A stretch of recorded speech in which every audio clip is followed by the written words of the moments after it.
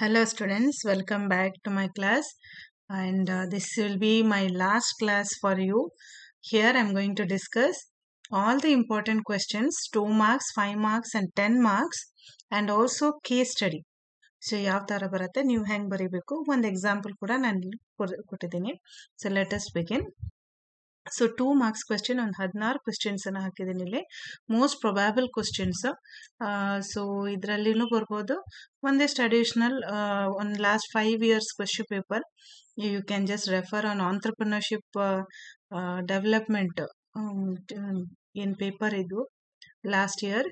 So that paper you can refer or these are the most probable or important questions for 2 marks. 5 marks also I have given some 11 questions. Then 10 marks also. There are 9 questions, most probable questions which may come. Okay. So, ive barate antala. So, they are all good questions which can come for 10 marks. Then, now I'll tell you important thing which many of you have asked in the messages. So, case study ಬಗ್ಗೆ. So ನಿಮಗೆ case study ಯಾವ ಥರ ಬೀಳ್ಬೋದು ಅಂತಂದರೆ most probably ನಿಮಗೆ ಒಂದು ಹೊಸ ಸ್ಟಾರ್ಟಪ್ಪಿಗೆ ಬೇಕಾದಂಥ ಒಂದು ಪ್ರಾಜೆಕ್ಟನ್ನು ನೀವು ರೆಡಿ ಮಾಡಿಕೊಡಿ. ಒಂದು ಯಾವ ಥರ ನೀವು ಈಗ ಪ್ರಾಜೆಕ್ಟ್ ಅಂತಂದರೆ ಕಂಪ್ನಿಯವ್ರು ಈಗ ನಮಗೆ ಒಂದು ಬಿಸ್ನೆಸ್ ಸ್ಟಾರ್ಟ್ ಮಾಡಬೇಕಂದ್ರೆ ನಾವು ಎಲ್ಲನೂ ನಮ್ಮ ಕೈಯಲ್ಲಿರುವಷ್ಟು ದುಡ್ಡು ಹಾಕ್ಕೊಂಡು ಎಲ್ಲನೂ ಮಾಡೋಕ್ಕಾಗಲ್ಲ. ಸೊ ಅದಕ್ಕೆ ನಾವು ಬ್ಯಾಂಕ್ಸ್ ಅಥವಾ ಫೈನಾನ್ಷಿಯಲ್ ಇನ್ಸ್ಟಿಟ್ಯೂಷನ್ಸನ್ನು ನಾವು ಅಪ್ರೋಚ್ ಮಾಡ್ತೀವಿ. ಆವಾಗ ಅವ್ರು ಏನು ಹೇಳ್ತಾರೆ, ಯಾವ ಆಧಾರ ಮ್ಯಾಗ ನಾವು ನಿಮ್ಗೆ ಕೊಡಬೇಕು, ನಿಮ್ಮ ಬಿಸ್ನೆಸ್ ಏನು, ಅದ್ರ ಬಗ್ಗೆ ನೀವು ಒಂದಿಷ್ಟು ಇನ್ಫಾರ್ಮೇಷನ್ ಕೊಡಿ ಅಂತ ಹೇಳ್ತಾರೆ. ಸೊ ಆವಾಗ ಈ ಆಂಟ್ರಪ್ರನರ್ ಏನು ಮಾಡ್ತಾನೆ, ಒಂದು ಅಪ್ರಾಕ್ಸಿಮೇಟ್ ಫಿಗರ್ಸ್ ಹಾಕಿ ಒಂದು ಡೀಟೇಲ್ಡ್ ಒಂದು ಪ್ರಾಜೆಕ್ಟನ್ನು ಬರೀತಾನೆ. ಈಗ ನೀವು you write about the company, ಅಂದರೆ ಆ ಕಂಪ್ನಿ ಯಾವುದು, ಪ್ರಾಡಕ್ಟ್ ಯಾವುದು, ಎಷ್ಟು ಬಿಸ್ನೆಸ್ ಮಾಡ್ಬೋದು, ಎಲ್ಲೆಲ್ಲಿ ಬಿಸ್ನೆಸ್ ಮಾಡ್ಬೇಕಂತ ಅಂದ್ಕೊಂಡಿದೆ ಆ್ಯಂಡ್ ಅದಕ್ಕೆ ಎಷ್ಟು ಬಂಡವಾಳ ಬೇಕಾಗುತ್ತೆ. ಸೊ ಇವ್ರದ್ದು ಒಂದು ಅಪ್ರಾಕ್ಸಿಮೇಟ್ ಒಂದು ಫಿಗರ್ಸ್ ಹಾಕಿ ಒಂದು ಪ್ರಾಜೆಕ್ಟ್ ರಿಪೋರ್ಟನ್ನು ತಯಾರಿ ಮಾಡಿ ಅದನ್ನು ಪ್ರೆಸೆಂಟ್ ಮಾಡ್ತಾರೆ. ಅದು ಓಕೆ ಅಂತ ಅನ್ನಿಸ್ಬಿಟ್ರೆ ಬ್ಯಾಂಕ್ ಅವರಿಗೆ ಅಥವಾ ಫೈನಾನ್ಷಿಯಲ್ ಇನ್ಸ್ಟಿಟ್ಯೂಷನ್ಸ್ ಕ್ರೆಡಿಟರ್ಸ್ ಯಾರಿರ್ತಾರೆ ಅವರಿಗೆ ಅದು ಸ್ಯಾಟಿಸ್ಫ್ಯಾಕ್ಷನ್ ಬಂದರೆ ಅವರು ಇಮಿಡಿಯೇಟ್ಲಿ ಲೋನ್ ಅಥವಾ ಫೈನಾನ್ಷಿಯಲ್ ಸಪೋರ್ಟನ್ನು ಕೊಡ್ತಾರೆ. ಸೊ ಈ ಥರ ಒಂದು questions they may ask. So ಇಲ್ಲಿ ನೀವು ಈ ಫಾರ್ಮ್ಯಾಟ್ ಒಂದು ನೆನ್ಪಿಟ್ಕೊರಿ. ಫಸ್ಟ್ ಯಾವುದೇ ಒಂದು ಪ್ರಾಜೆಕ್ಟ್ ನಾವು I have given some examples. Okay similar like assume your self as a promoter ಅಂದರೆ ಆಂಟ್ರಪ್ರಿನರ್ ಆಗಿ ನೀವು ನಿಮ್ಮನ್ನು ಅಂದ್ಕೊಂಡು prepare a project report for a beauty parlour R a furniture unit, ಅಂದರೆ ಇವು furnitures, sofa, chairs, dining table ಅವು ಮಾರುವಂಥ ಒಂದು business ಅಂಗಡಿ ಒಂದು ಸ್ಟಾರ್ಟ್ ಮಾಡೋದ್ರ ಬಗ್ಗೆ, ಅಥವಾ ಬ್ಯೂಟಿ ಪಾರ್ಲರು ಅಥವಾ ಟಾಯ್ ಮ್ಯಾನುಫ್ಯಾಕ್ಚರಿಂಗ್, ಮಕ್ಕಳ ಆಟ ಸಾಮಾನು ಏನಿದೆ ಆ ಟಾಯ್ಸನ್ನು ಮ್ಯಾನುಫ್ಯಾಕ್ಚರ್ ಮಾಡುವಂಥ ಒಂದು ಯೂನಿಟನ್ನು ಸ್ಟಾರ್ಟ್ ಮಾಡ್ಬೋದಾ, ಅಥವಾ ನೀವೇ ಒಂದು ಹೊಸ ಸ್ಟಾರ್ಟಪ್ಪನ್ನು ಸ್ಟಾರ್ಟ್ ಮಾಡುವಂಥ food related R some service related. So ಈ ಥರ ಒಂದು ಪ್ರಾಜೆಕ್ಟನ್ನು ನೀವು ರೆಡಿ ಮಾಡಬೇಕಾಗತ್ತೆ. So here what are the things you should first let us see.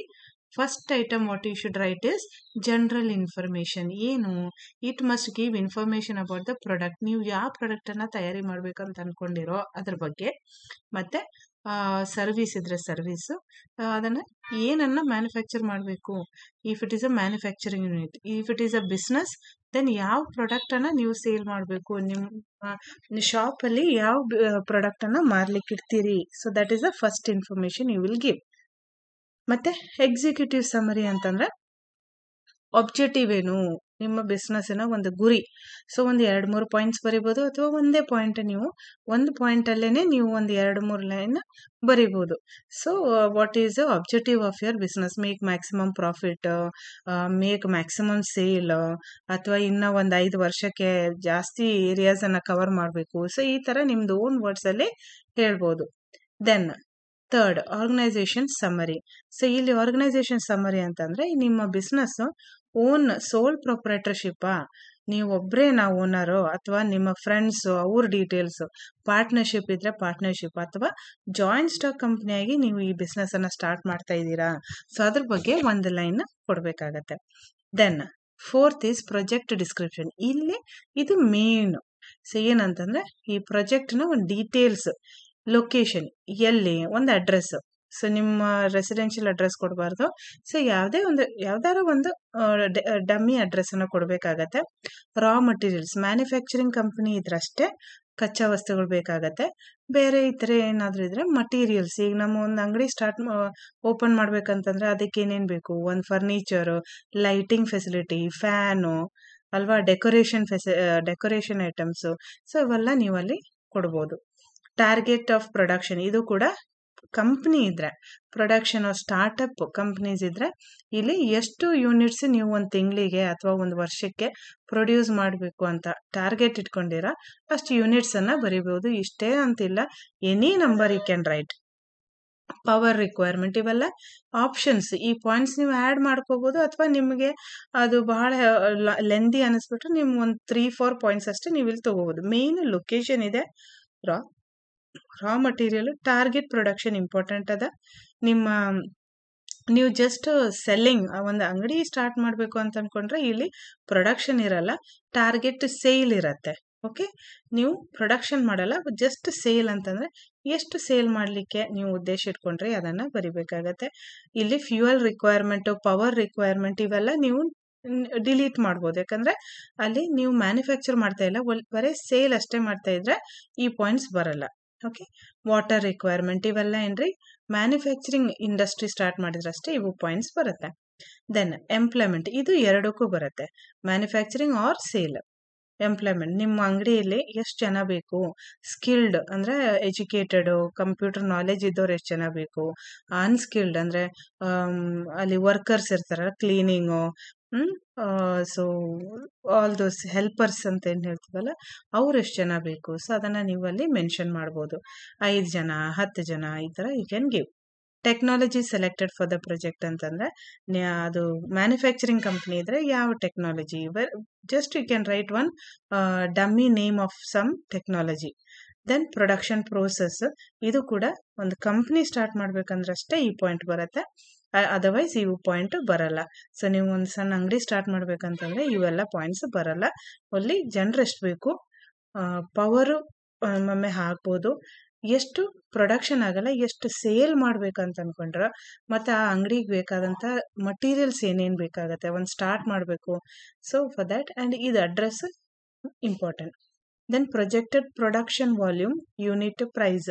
So ಇಲ್ಲಿ ಇದು ಕೂಡ ಪ್ರೊಡಕ್ಷನ್ ಯೂನಿಟ್ ಇದ್ರೆ ಅಷ್ಟೇ ಈ ಪಾಯಿಂಟ್ ಬರುತ್ತೆ, ಅದರ್ವೈಸ್ ನೀವು ಇದನ್ನಷ್ಟೇ ಹಾಕ್ಬೋದು. ಯೂನಿಟ್ ಪ್ರೈಸ್ ಅಂದರೆ ಒಂದು ಪ್ರಾಡಕ್ಟಿಗೆ, ನಿಮ್ಮ ಅಂಗಡಿಯಲ್ಲಿ ಇಡುವಂಥ ಪ್ರಾಡಕ್ಟ್ ಅದು ಯಾವ ರೇಂಜಿಂದ ಯಾವ ರೇಂಜ್ ಮಟ್ಟ ನೀವು ಇಟ್ಟಿದ್ದೀರಾ, ಇಡ್ಲಿಕ್ಕೆ ಉದ್ದೇಶ ಇಟ್ಕೊಂಡಿರಾ, ಅದು MRP prices of the product.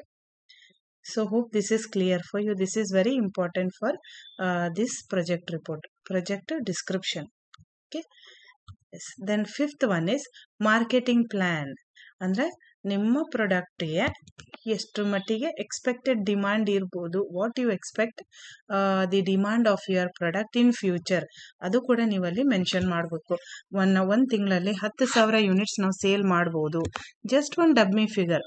Okay, it must state the price at which the product can be sold. ಇಲ್ಲಿನೂ ಕೂಡ ನೀವು ಎಷ್ಟು ಪ್ರಾಡಕ್ಟ್ ಸೇಲ್ ಮಾಡ್ಲಿಕ್ಕೆ ಉದ್ದೇಶ ಇಟ್ಕೊಂಡ್ರೆ ಫ್ಯೂಚರಲ್ಲಿ ಎಷ್ಟು ಡಿಮಾಂಡ್ ಆಗ್ಬೋದು, ಮತ್ತು ಯಾವ ರೇಂಜಲ್ಲಿ ಪ್ರಾಡಕ್ಟು ನೀವು ಸೇಲ್ ಮಾಡಲಿಕ್ಕೆ ಉದ್ದೇಶ ಇಟ್ಕೊಂಡಿರ ಅದು ಕೂಡ ನೀವು ಇಲ್ಲಿ ಮೆನ್ಷನ್ ಮಾಡ್ಬೋದು. So that is marketing plan. Last is capital structure and operating cost. So ಇಡೀ ಒಂದು ಬಿಸ್ನೆಸ್, ಒಂದು ಕಂಪ್ನಿ ಇದ್ರೆ ಅದಕ್ಕೆ ಒಂದೊಂದು ಇದಕ್ಕೆ ಎಷ್ಟೆಷ್ಟು ನಿಮಗೆ ಖರ್ಚಾಗತ್ತೆ, ಎಲೆಕ್ಟ್ರಿಸಿಟಿ, ಅವ್ರಿಗೆ ಎಲೆಕ್ಟ್ರಿಸಿಟಿಗೆ ಎಷ್ಟು ಖರ್ಚಾಗತ್ತೆ, 1 lakh 2 lakh like that you can give. Employee salary ತಿಂಗಳಿಗೆ ಇಷ್ಟು ಆಗ್ಬೋದು ನಮ್ಮ ಖರ್ಚು. ಸೊ ಇವೆಲ್ಲ ಆ್ಯಕ್ಚುಲಿ ಖರ್ಚು ಇರಲ್ಲ, so you are estimating. So 1 ವರ್ಷಕ್ಕೆ ಅಥವಾ 1 ತಿಂಗಳಿಗೆ ನಮಗಿಷ್ಟು ಖರ್ಚಾಗ್ಬೋದು. So that is a capital structure and operating cost. ಇದರಲ್ಲಿ ಇನ್ನೊಂದು ಐಟಮ್ ಏನು ಆ್ಯಡ್ ಮಾಡ್ಬೋದು, ಎಷ್ಟು ನಿಮ್ಮ ಕೈಯಿಂದ ಎಷ್ಟು ಹಾಕ್ತಾ ಇದ್ದೀರಾ, ಮತ್ತು ಎಷ್ಟು ಲೋನ್ ನೀವು ಲೋನ್ ಥ್ರೂ ಎಷ್ಟು ಅಮೌಂಟ್ ಕಲೆಕ್ಟ್ ಮಾಡ್ತಾ ಇದ್ದೀರಾ. So that also you can give here the details. Okay, so one case study I have shown you one example. So assuming yourself as a promoter, prepare a project report on setting up of a fast food center or a mobile sales and service center in your place. So ಇದರಲ್ಲಿ ಯಾವ್ದಾರ ಒಂದನ್ನು ನೀವು ತಗೋಬೋದು. ಅಂದರೆ fast food centre, ಇದು evening snacks ಇದಾವಲ್ಲ, ಸ್ನ್ಯಾಕ್ಸನ್ನು ಮಾರುವಂಥ ಒಂದು fast food centre, ಅಥವಾ ಒಂದು ಮೊಬೈಲ್ ಸೇಲ್ ಮಾಡುವಂಥ ಸೇಲ್ಸ್ ಆ್ಯಂಡ್ ಸರ್ವಿಸ್ ಕೊಡುವಂಥ ಒಂದು ಸಣ್ಣ ಶಾಪನ್ನು ಸ್ಟಾರ್ಟ್ ಮಾಡೋದಕ್ಕೆ ನೀವು ಒಂದು ಪ್ರಾಜೆಕ್ಟ್ ರಿಪೋರ್ಟ್ ಮಾಡಿ ಅಂತ ಹೇಳ್ತಾರೆ. ಸೊ ಇಲ್ಲಿ ನಾನು ಇದರಲ್ಲಿ ಒಂದು have taken mobile sales and service centre.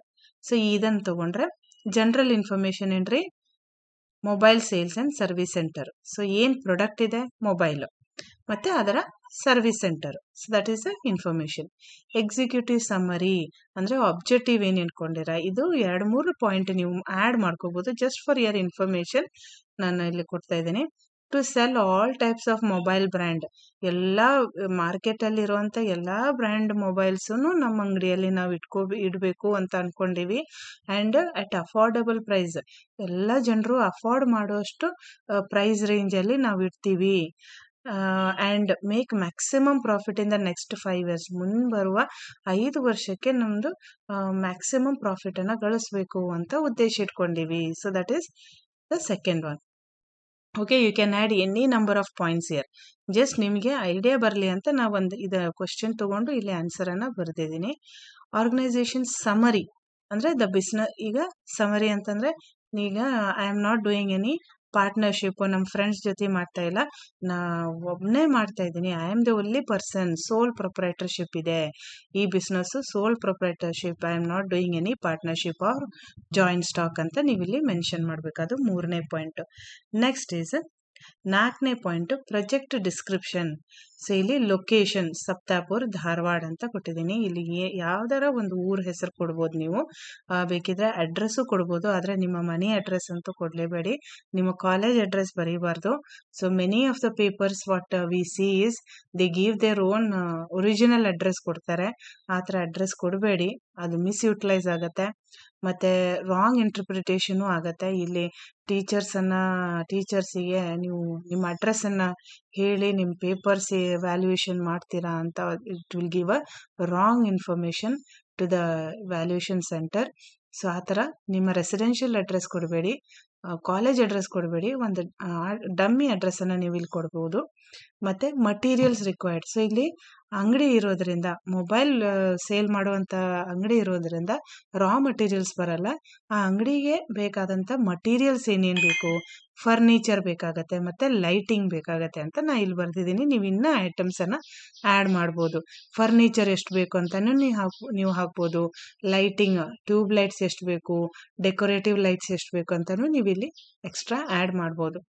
Target sale, ನಿಮಗೆ ನೀವೆಷ್ಟು ಟಾರ್ಗೆಟ್ ಇಟ್ಕೊಂಡಿರಿ, 100 ಮೊಬೈಲ್ಸ್ ಒಂದು ತಿಂಗಳಿಗೆ ನಾವು ಸೇಲ್ ಮಾಡಬೇಕು. So all these are artificial numbers. Okay, you can write like this. Employment requirements of skilled and unskilled labour, skilled 5 ಜನ ಬೇಕು, unskilled 6 ಜನ ಬೇಕು ಅಂತ ಹಾಕಿದ್ದೀನಿ ಇಲ್ಲಿ. ದೆನ್ ಪ್ರೊಜೆಕ್ಟೆಡ್ ಯೂನಿಟ್ ಪ್ರೈಸ್ ಅಂದರೆ ನಿಮ್ಮ ಪ್ರಾಡಕ್ಟ್ ರೇಂಜ್. ಸೊ ಎಲ್ಲನೂ ಮ್ಯಾಕ್ಸಿಮಮ್ MRP ಬಿಲೋ 15,000. ಒಂದು ಮೊಬೈಲಿಗೆ 15,000 ಒಳಗಡೆ ನಾವು ಒಂದು ಮೊಬೈಲ್ನ ಚಾರ್ಜ್ ಮಾಡ್ತೀವಿ ಅಂತ ನಾವಲ್ಲಿ ಕೊಟ್ಟಿದ್ದೀವಿ. Okay, so this is the project description. Next marketing plan. So we'll sell on an average 20 mobiles in a week with a price range of 5,000 to 50,000. ಒಂದು ತಿಂಗಳಿಗೆ 20 ಮೊಬೈಲರ ಕನಿಷ್ಠ ನಾವು ಸೇಲ್ ಮಾಡಬೇಕು. ಮತ್ತು 5,000ದಿಂದ 15,000 ಒಳಗಡೆ ರೇಂಜ್ ಇರೋಂಥ ಮೊಬೈಲ್ಸನ್ನು ನಾವು ಸೇಲ್ ಮಾಡಬೇಕು ಅಂತ ಅಂದ್ಕೊಂಡಿವಿ ಅಂತ ನೀವು ಇಲ್ಲಿ ಪಾಯಿಂಟ್ಸನ್ನು ಆ್ಯಡ್ ಮಾಡ್ಬೋದು. ಇನ್ನೂ ಪಾಯಿಂಟ್ಸ್ ನೀವು ಬೇಕಿದ್ರೆ you can add. Okay, then capital structure and operating cost. Last point, ಇಲ್ಲಿ ಶಾಪ್, ನಮಗೆ ಸ್ವಂತ ಅಂಗಡಿ ಇಲ್ಲ, ಸೊ ಬಾಡಿಗೆ ಅಂಗಡಿ ಇದ್ದರೆ 500 ಸ್ಕ್ವೇರ್ ಫುಟು, 400 ಸ್ಕ್ವೇರ್ ಫುಟ್ ಈ ಥರ ಕೊಡ್ಬೋದು, ಅಥವಾ 250 ಸ್ಕ್ವೇರ್ ಫುಟ್ ಅಂತ ಕೊಡ್ಬೋದು. ಮತ್ತು rent 4,000 per month. 40,000 per month. Then furniture required ಅಂದರೆ ಸೋಫಾ ಇರ್ಬೋದು, ಚೇರ್ಸ್ ಅಥವಾ ಕಸ್ಟಮರ್ಸ್ ಬಂದಾಗ ಕೂಡ್ಲಿಕ್ಕೆ ವೇಟಿಂಗ್ ಚೇರ್ಸ್ ಅವೆಲ್ಲ, ಅದಕ್ಕೆಲ್ಲ ನಮಗೆ 50,000 rupees ಖರ್ಚಾಗತ್ತೆ. So total salaries of the employees ಇಷ್ಟು 5 ಜನ ಸ್ಕಿಲ್ಡು, 6 ಜನ ಅನ್ಸ್ಕಿಲ್ಡ್ ಎಂಪ್ಲಾಯೀಸನ್ನು ನಾವು ಎಂಪ್ಲಾಯ್ಮೆಂಟಿಗೆ ತೊಗೊಂಡ್ರೆ ಒಂದು ತಿಂಗಳಿಗೆ ನಮಗೆ ಟೋಟಲ್ ಸ್ಯಾಲ್ರೀಸ್ 1,50,000 ನಾವು ಕೊಡಬೇಕಾಗ ಬರುತ್ತೆ ಅಂತ. ಯು ಆರ್ ಆಲ್ ಇವೆಲ್ಲ approximate. Okay, electricity bill starting ನಮಗೆ 10,000 ಪರ್ ಮಂತ್ ಬರ್ಬೋದು. ಮಾರ್ಕೆಟಿಂಗ್ ಎಕ್ಸ್ಪೆನ್ಸಸ್ ಅಂದರೆ ಅಡ್ವರ್ಟೈಸ್ಮೆಂಟು, ಪ್ಯಾಂಪ್ಲೆಟ್ಸ್ನ ಡಿಸ್ಟ್ರಿಬ್ಯೂಟ್ ಮಾಡೋದು. ಓಕೆ, ಸೊ ಪೇಪರು ಅದಕ್ಕೆಲ್ಲ ಅಡ್ವರ್ಟೈಸ್ಮೆಂಟ್ ಕೊಡಲಿಕ್ಕೆ ನಮ್ಮ ತಿಂಗಳಿಗೆ 6,000 ಖರ್ಚಾಗ್ಬೋದು. So all these are the capital structure and operating cost. ಇಲ್ಲಿ ಇನ್ನೊಂದು ಏನು ಆ್ಯಡ್ ಮಾಡ್ಬೋದು, ನಿಮ್ಮ ಒಂದು ಈ ಎಲ್ಲ ಖರ್ಚುಗಳನ್ನು ನೀವು ಯಾವ ಥರ ಅಮೌಂಟು ಕಲೆಕ್ಷನ್ ಮಾಡ್ತೀರಿ. ಇಷ್ಟು ಅಮೌಂಟು 5 ಲಕ್ಷ ನನ್ನ ಪರ್ಸ್ನಲ್ ಅಕೌಂಟಿಂದ ನಾನು ದುಡ್ಡು ಬಿಸ್ನೆಸ್ಸಿಗೆ ಹಾಕ್ತಾ ಇದ್ದೀನಿ, ಇನ್ನು ಉಳ್ಕಿದ 10 ಲಕ್ಷ ನಾನು ಬ್ಯಾಂಕಿಂದ ಲೋನ್ ತಗೋಬೇಕು ಅಂತ ಅಂದ್ಕೊಂಡಿದ್ದೀನಿ ಅಂತಲೂ ಕೂಡ ನೀವು ಇಲ್ಲಿ ಮೆನ್ಷನ್ ಮಾಡ್ಬೋದು. ಸೊ ಅವಾಗ ಅದು ಮೆನ್ಷನ್ ಇದ್ದರೆ ಬ್ಯಾಂಕ್ ಅವರು ಅದರದ ಒಂದು 80 or 85% ಅಮೌಂಟನ್ನು ಸ್ಯಾಂಕ್ಷನ್ ಮಾಡ್ತಾರೆ. So hope your project report ಹೇಗಿರಬೇಕು, ಏನೇನು ಐಟಮ್ಸ್ ನೀವು ಆ್ಯಡ್ ಮಾಡಬೇಕು ಅಂತ ನಿಮ್ಗೆ ಗೊತ್ತಾಗಿದೆ ಅಂತ ಅನ್ಕೋತೀನಿ. So very easy. ಸೊ ಎಲ್ಲ ನಿಮ್ಮ ಒಂದು ಅಸಂಪ್ಷನ್ ಮೇಲೆ ನೀವು ಹಾಕಿ, ಇವೇನಿದಾವಲ್ಲ ದಿ 6 ಪಾಯಿಂಟ್ಸ್ ನೀವು ನೆನ್ಪಿಟ್ಕೊಂಡ್ರೆ ಸಾಕು. ಅದರಲ್ಲಿ ನಿಮ್ಮ ಓನ್ ಪಾಯಿಂಟ್ಸನ್ನು ನೀವು ಆ್ಯಡ್ ಮಾಡ್ಕೋಬೋದು. ಈ ಅಮೌಂಟ್ ಏನು ನೀವು ಬೈ ಹಾರ್ಟ್ ಮಾಡೋಕ್ಕೆ ಹೋಗಬೇಡಿ. ನಿಮ್ಮದೇ ಒಂದು ಅಸಂಪ್ಷನ್ ಹಾಕ್ಕೊಂಡು ನೀವು ಐಟಮ್ಸನ್ನು ಆ್ಯಡ್ ಮಾಡ್ಬೋದು, ಡಿಲೀಟ್ ಮಾಡ್ಬೋದು. So hope you have understood this children.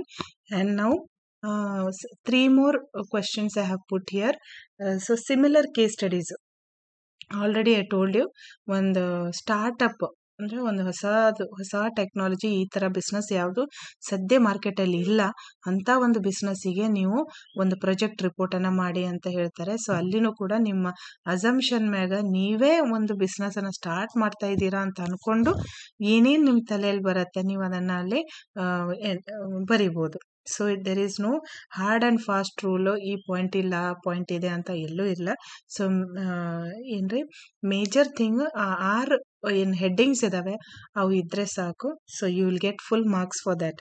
So what ever you are entering inside, so ನಿಮ್ಮದೇ ಒಂದು ಅಸಂಪ್ಷನಲ್ಲಿ ನೀವು ಬರೀತಾ ಇರ್ತೀರ. ಸೊ ಅದಕ್ಕೆ ನಾವೇನು ಮಾರ್ಕ್ಸ್ ಕಟ್ ಮಾಡಲ್ಲ. So all your additional points what all you add will be given marks. So students, hope all your doubts are clear and hope my classes were helpful to you. And very soon after your I wish you all the best for your exams. And ellaru ಒಳ್ಳೆ marks ಅನ್ನು ತಗೊಂಡು ಬನ್ನಿ. So that is the biggest gift what I'll be getting from you, a very good result with good marks in these subjects. So and very soon next year, next sem I'll be starting with another subject. So this idon continuous process. So we'll have a good continuous contact as till you finish your degree. So I'll be there with you always for one or the other subject. I'll be in touch with you. So once again students, wish you good luck and come out with flying colors. Till then, have a nice day. Take care.